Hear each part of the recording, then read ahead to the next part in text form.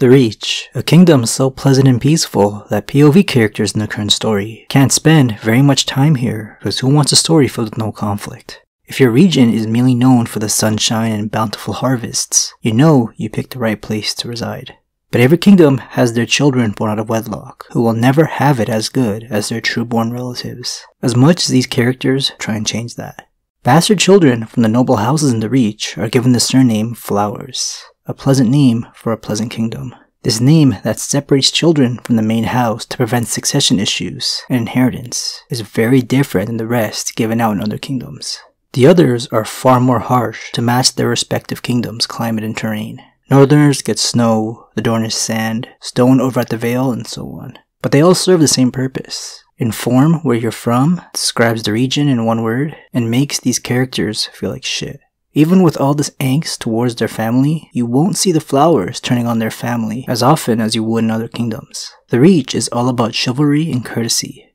A lot of you guys would be surprised to find out one of the only few Flowers characters actually makes an appearance very early on into the story. 7 episodes into Game of Thrones, and about halfway through the first book, we meet Jafar Flowers. Remember this guy? I should probably show you his face, huh? The other one's Jaffa Flowers, my lord. That's the hand the wolf tore off.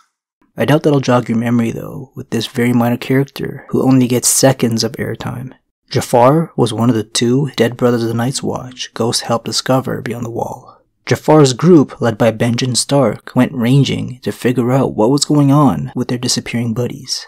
Like the missing brothers they were searching for, Benjen's rangers appeared to be attacked by White Walkers, and Jafar was left in the haunted forest with an axe blow to the neck. We see firsthand the other ranger resurrect and attack the Lord Commander back at Castle Black. But away from the cameras, Jafar was also attacking as a white and manages to take out 5 of his former brothers before being put down for good.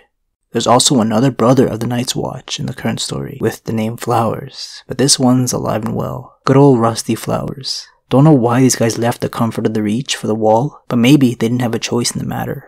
Since he's just your average crow with only his name mentioned, I'd rather move on to more interesting characters, like some Tyrell bastards. So Mace Tyrell's uncle, who doesn't have the best reputation, had some children out of wedlock during his easy and privileged youth. He has 2 mentioned sons with an unnamed woman or women, Garth Flowers, the elder, and Garrett Flowers, the younger brother. It could be pretty difficult to find a place in a castle like Highgarden for bastards, where the Tyrells rule from, so they gotta carve a path of their own, outside of that sweet, sweet inheritance. These 2 bastards were expecting positions in the Gold Cloaks, which is the city watch in King's Landing, kinda like a police force. But this was under the condition of their father being appointed as Master of Coin for the king. But since Cersei prevented all of that because of her fear and hatred for the ambitious Tyrells, Garth and Garrett are still left jobless.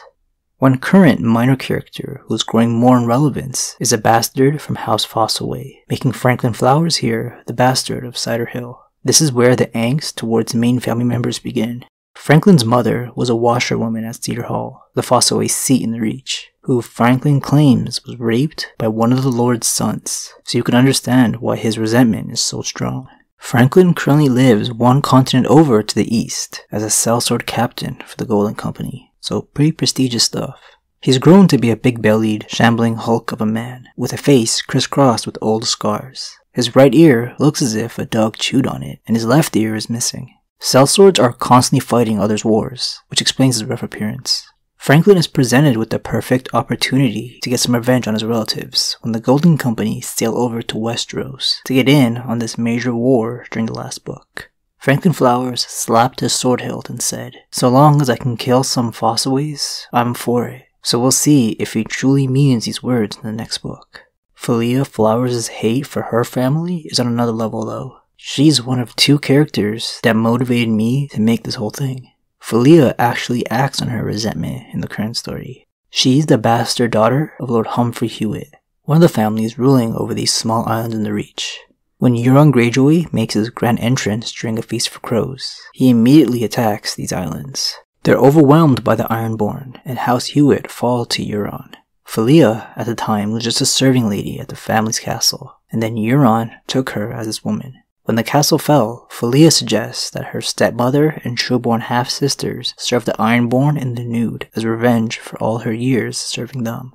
I don't want to get into too much spoiler territory for the next book, but George Martin did write this character's outcome in a wild sample chapter. I'm just gonna say that she's convinced and excited that Euron will make her one of his wives. And if you know anything about the book version of Euron, this just reads as bad news. The other bastard that pushed me to make this vid is Glendon Flowers. There's a lot going on with this character, and he's long dead by now, by the start of the current events. In the last of the short stories George Martin has put out, called The Mystery Knight, Glendon is a standout, and in a Song of Ice and Fire fashion, the poor bastard is as tragic as it gets. He hated the Flowers surname enough to try and cover it up by calling himself Glendon Ball. That's all because his mother, a prostitute by the way, told him that his father was the renowned fighter Quentin Ball. Glendon would even use Quentin's personal coat of arms, a fireball blazing red and yellow across a night black field, as his own. But Glendon's mom, called Penny Jenny, slept with many men as a camp follower. Quentin was just one of hundreds who she slept with before a battle, so who really knows if Quentin is the father? He would die in that major battlefield, and so Glendon would never meet the man who he believes to be his father. His mother would eventually die while working in a brothel, and Glendon, along with his sister, were raised by the women working in the brothel, called Pussy Willows. When Glendon tried to call himself a Ball, others would insult him by calling him the Knight of Pussy Willows. The story of how he became a knight was pretty messed up. He was trained by an old squire living near the brothel he was raised in, and when he was 16, an opportunity came to get knighted. The only way to become a knight in this story is to be knighted by another knight, preferably with name recognition or witnesses. Without a war to distinguish yourself, it'd be very difficult for a bastard in the ranks of Glendon to get knighted. He took the easy route and traded his sister's maidenhood for a knighting ceremony in front of 24 witnesses. Don't know how he convinced her of that. He would immediately try and bring notoriety to his name by entering a tourney and ended up being a natural. He was beating all the competition before he was arrested and tortured under the charge of stealing a dragon egg. The dragon egg was supposed to be the prize of this tourney, but it would never conclude. The whole thing was just an act to gather support for a rebellion against the Targaryens. Glendon was only arrested because of how well he was performing. When given the chance to prove his innocence in a trial by combat, Glendon jousted in one last tilt while still enduring the effects of torture. He defeated the man trying to overthrow the Targaryens, and that's where his story ends. Everyone just went along with seeing him locked away in a cell for good, just because he was a bastard. It's a common belief in this world that all bastards are thieves. We don't know if he got to live a long and fulfilling life with a happy ending, but Glendon did aspire to be a member of the Kingsguard, so if we get another short story or more lore books, this has to be answered. In the past, there lived a handful of notable bastards from the Reach, with superior skill in battle. This kingdom is where knighthood was born, so you can't let the surname Flowers fool you. Byron Flowers, aka Black Byron, was a renowned knight around the same time Glendon Flowers' father would have been alive. Byron was a rebel and likely died on the same battlefield as Quentin Ball. Further back, Tom Flowers led a host during the Targaryen Civil War and was one of many to die to a dragon's flames. Robert Flowers, or Red Robert Flowers, was a Kingsguard member who rose to be Lord Commander. Another bastard from the Reach that would be recognized as one of the best fighters in the realm was Mervyn Flowers. He was appointed to the Kingsguard during a chaotic time in King's Landing. The Civil War just ended. Most of the Targaryens were dead, and their dragons too. The king was a little kid named Aegon III, who wasn't even old enough to make any decisions. Mervyn involved himself in this weird conspiracy, believing foreigners wanted to overthrow the young king in secret. He ended up killing his Lord Commander when it came time to answer for his mistakes, then tried to run off on horseback, but was beaten to death. Dickon Flowers, the bastard of Beesbury, was one of 7 men who fought a king and his allies early into the Targaryens' reign when he usurped the throne. He was one of the Warriors' Sons, a deeply religious militant group that only answered to their religious leader. Dickon was involved in the 7 vs 7 trial by combat called the Trial of 7, but King Maegor the Cruel would be the only survivor. The Warriors' Sons had to be disbanded soon after for how powerful they were becoming. Maegor Targaryen was awful though, so I wouldn't consider this Flowers to be a traitor at all. The last guy lived in an era a little closer to the main story, but never made it long enough to be a part of the current events.